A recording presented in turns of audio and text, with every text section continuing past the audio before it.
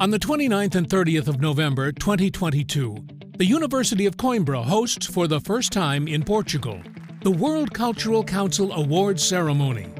The event will offer 2 days dedicated to promoting culture, art, and scholarship in a ceremony that honors and showcases the work of some of the world's best researchers and educators and aims to inspire future generations.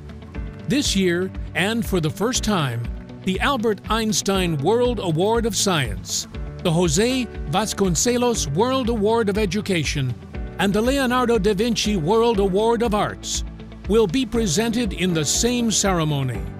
These awards are granted to distinguished individuals who have excelled in the fields of science, education, and arts, respectively. The awards will be presented on the 30th of November in a solemn ceremony in the Great Hall of Acts at the University of Coimbra. On the previous day, the 29th, the winners will give 3 lectures that will give us more detailed insight into the remarkable knowledge they have produced. Professor Victoria M. Caspi, winner of the Albert Einstein World Science Award, will deliver the lecture, The Transient Radio Sky. Professor Claudia Mitchell, winner of the José Vasconcelos World Education Award, will be on stage with the talk, This is How We See It, Studying Social Change with Young People. And architect and educator J. Mijin Yoon, Leonardo da Vinci World Award of Arts winner, will give the lecture, What's the Matter?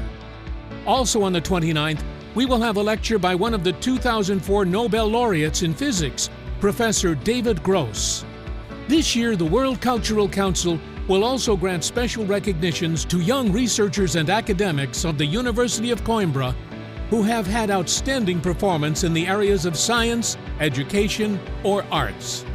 To register and find out more about the World Cultural Council Awards Ceremony, visit wcc.uc.pt.